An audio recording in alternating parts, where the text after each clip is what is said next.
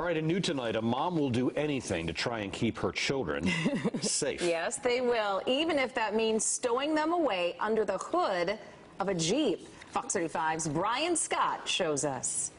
We see a lot of crazy animals out here. But Laura Cook never thought that would drop out of her Jeep. Otters, this is a first. Discovered Yes.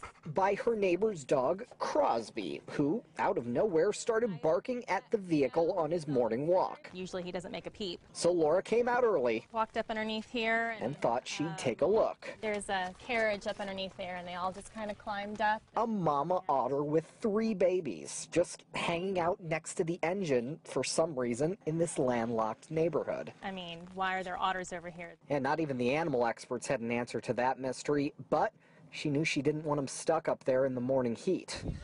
So she called local critter guy Bob Cross, who admits he's never seen this one before.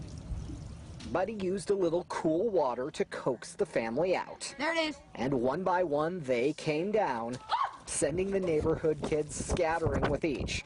Laura hopes they're running off to safer spaces, just glad Crosby raised the alarm before she started that car. Yes, I'm not really sure what would have happened if he hadn't have been here.